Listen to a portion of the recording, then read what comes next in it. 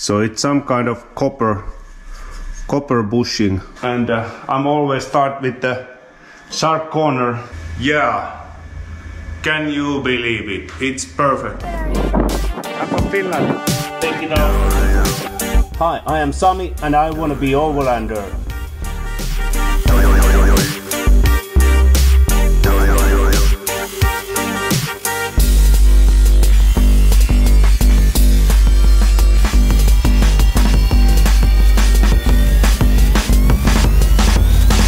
First, I revealed my ego. Hello from Wannabe Overlander YouTube channel. And the one thing I would like to ask, these parts are holding brake calipers in the place, the floating calipers, and the type, I think the type is C54, and there are two differences. One both have two marks, one have one mark, and this one piece is there is different variation measure in this tab, and another one there is a slots each side. I think these are for the crease what needs for the sliding. I think the holes are similar in the both sides because both can fit either sides, and I checked inside, there is no slots, no any kind of marks which one you have to put and which side, and there is not any marks which one is left, which one is right. But I see in the internet they have different part number for the left side and right side, so I don't know what's the difference here. I check everything and I think they are symmetric, so I think the reason is left side and right side is this different kind of slider pins. So can you tell me which one should be up and which one should be down? Is it the one mark in the up and second mark in the down, or which is meaning? But I think this is some kind of doing when brake caliper slides, it's allowed a little bit slack there, so it's not going to stuck. I think that's the reason for this. But I found a new pin bolts I'm ordered from Germany. I think this one is usable also if I clean them. But anyway, I need the new rubbers here and the new bolts. I'm not sure these bolts are usable again if you put the thread lock here. But anyway, new bolts coming also perhaps with the brake pads. The main reason is which one is down, which one is up, because I don't have any clue which way these was in my car, and there's not lots of new parts available for this, so I'm going to use this mine and either put the old pins with the new rubbers or put the new pins if I see what style they are when they arriving. Can you tell me which one is up and which one is down? Please, will be appreciated. I need to do something totally different. I'm so boring to have wrong parts or parts which are not usable. So I'm going to put some cavity wax to the doors, so then I can put some window lifters or something, small things inside the door, so I can have a advance in this project, and I can clear some parts off which are hanging around in the walls here.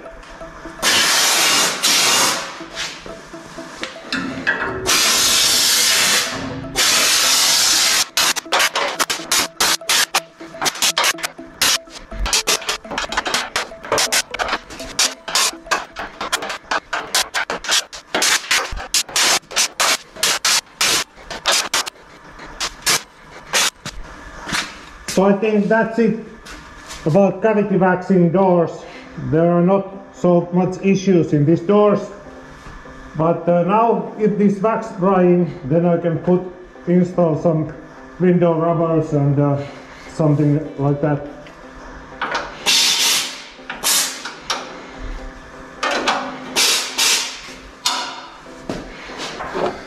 So I have these new door hinges for the driver's side, driver's side door, my door was sagging so much. So, and there is some kind of bushing inside the hinge, and they don't sell it anywhere. And this side is welded to the car body. So I'm going to take off this pin, and then I try to go fitting this in the door. And if it's go like I plan, I just paint this piece, and then I can hit with the pinball pack this piece in the car, so then I can install the doors and it's not sagging anymore. So let's see, can I manage to do that, which is my plan. And there you can see the bores. So let's hit the pin bolt out. It should go out with the hammer. Yeah.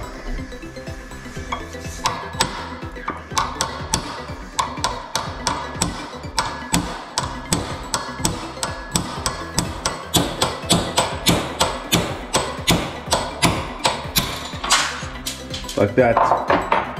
So yeah, there is that bushing.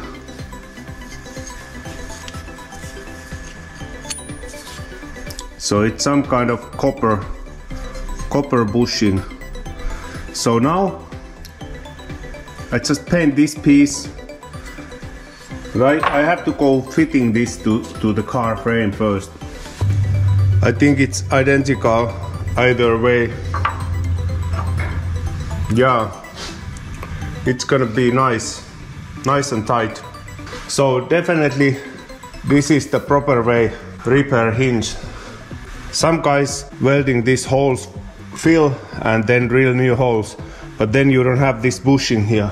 Yeah, it's gonna work very perfect. So I'm going to spray this one. I don't have car body color, but I spray the red primer, and then I can just brushing the right color here, so then I can install the doors. So I think so this is quite proper way to repair hinge. So you really don't need to change just the pin bolt. It not help anything if you bushing is worn out. So I put the grease here.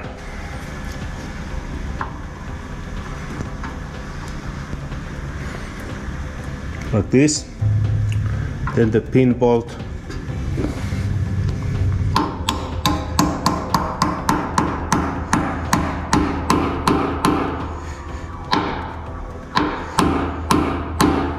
I think it's enough. It's already coming out from the another end. It's not sliding in more than that, but now it's definitely tight fitting.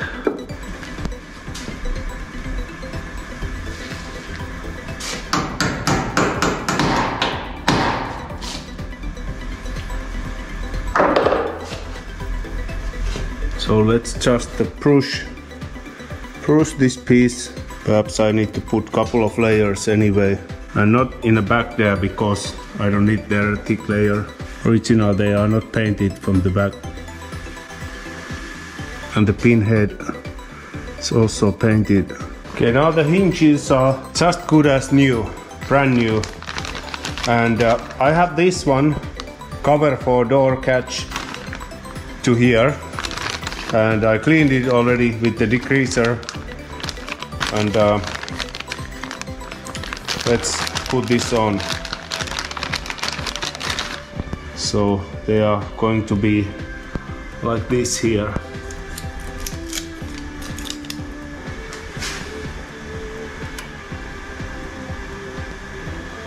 I think it's just fine here. They are identical either side.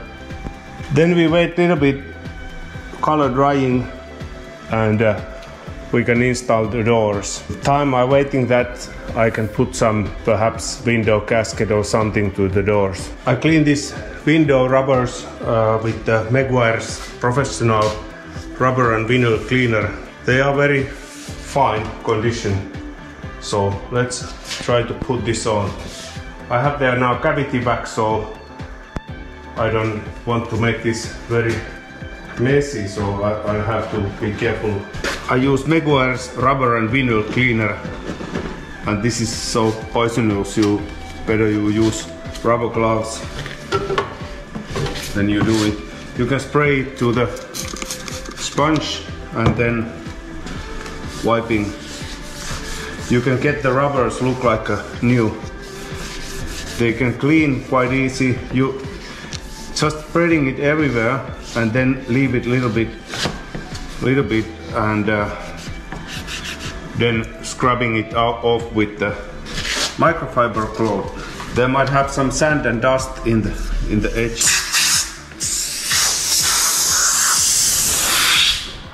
You might know there is a couple of edges. All this can be treated with the rubber and vinyl cleaner. As you see, it could be like a new from inside too if you clean it. Obviously you don't see it, but make a big work, better make it correct. So let's put the rubber back to the window. There is some stains which I couldn't clean off, but it's never mind this Overland vehicle, but they are clean now. There's no sand. They could be flexible long time. There is some kind of bump stops which I'm not quite sure where they should be. Just a little bit see marks from the bump stop. Maybe it was here one piece, but I have only 4 of them. I put them here in the back because it keeps window.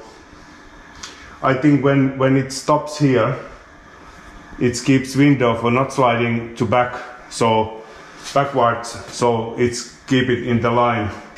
But I think because this channel is very deep, and bump stop idea is when you crank the window, it's not pulling this rubber too much, but we have a hand cranks, so I think there is not over tension. But it's easy to add later if there's any issue. I don't lose time for that now. So then just put the rubbers, and I'm always start with the sharp corner because you can see it get the right correct position, and then the rest of the door. Very easy to put it in, especially when rubber treatment, it's very slippery. Always old rubbers, they're a little bit shrinking, so make sure they are all the way in the channel, because in down, if it's 1 centimeter short from down, that's not a big deal, but not out of the corners. It's fine now. It's in there, correct. I don't have any idea what's going to happen, but I'm going to grab the door and trying to install it here. So this door was sagging quite heavily because the pin bolts and not the pin bolts, actually the bushings from the hinge was worn out, and now we have new hinge with the bushings and the pins. They should be fit quite perfectly, but the problem is these are welded hinge and there's no any adjusting. The hinge treats in the door side is also welded, so you cannot adjust there. There is not a moving nut inside like another cars. Example, my 59 Cadillac. But so if the door I need to adjusting, I have to just bend the whole door.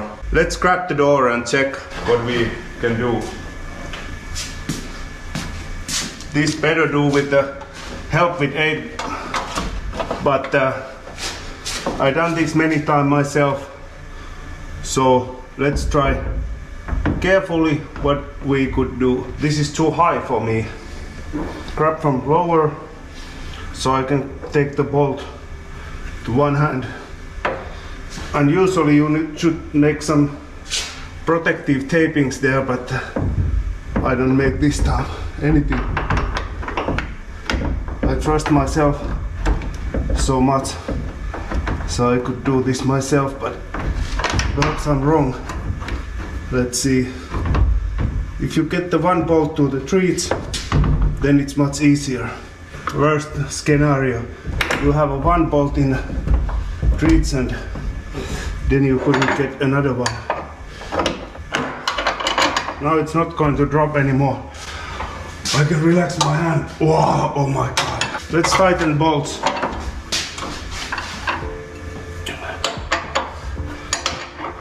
Before I have my workshop, I'm installing and removing doors often, but if you don't done this long time and you lose your technique.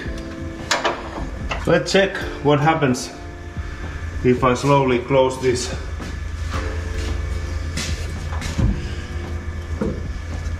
It's perfect. It's perfect. Yeah.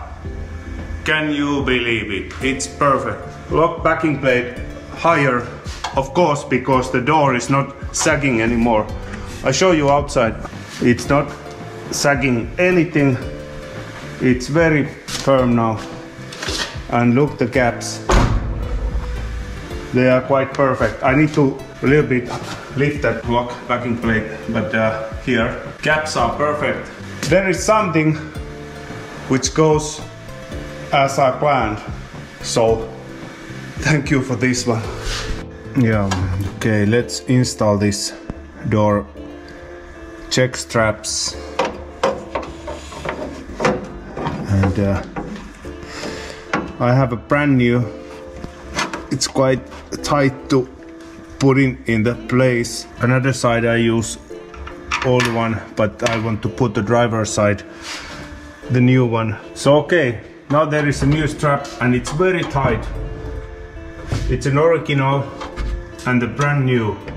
It holds the door very tight. It's very nice. That's it. So what was happened? I'm already installed this.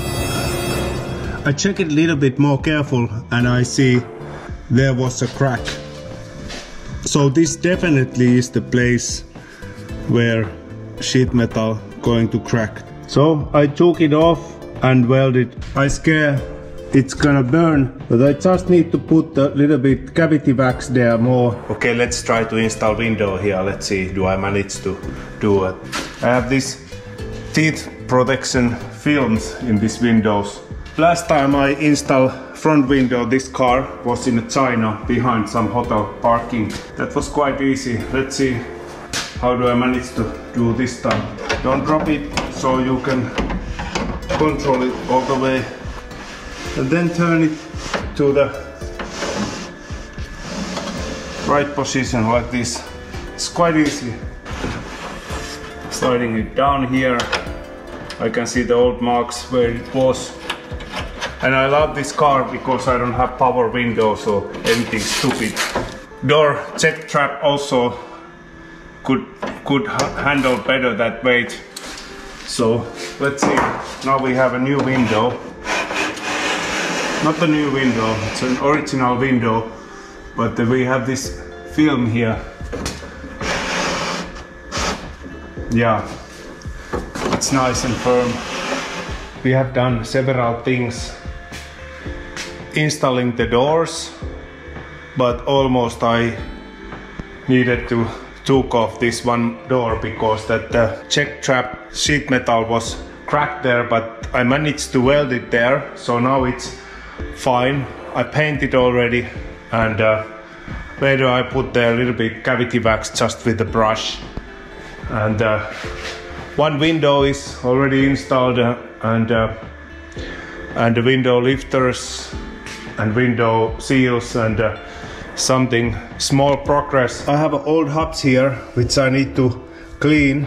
I'm not sure do I get the new hubs all, because in Slovakia Volkswagen OEM shop I'm ordered 4-piece, but they called me and they say they have only one and they have to check can they get more 3-piece somewhere.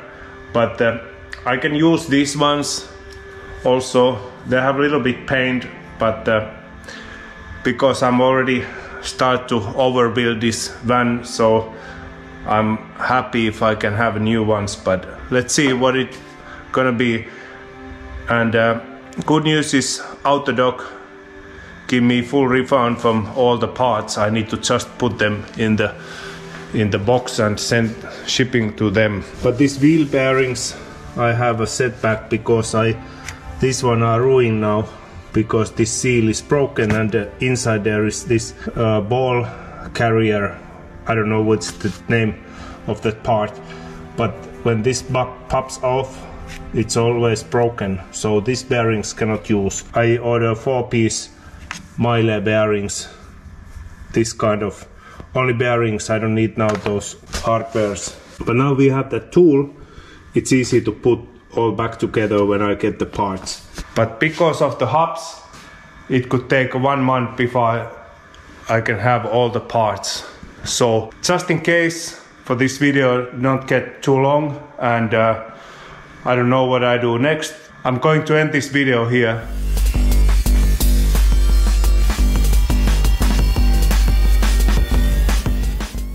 Thank you for watching, and see you in next episode. And if you don't subscribe yet to my channel, please do it in down, and remember, it costs nothing. And thank you for all the subscribers and viewers. But see you in next episode. I don't know what it's gonna be, but something is going to pop off.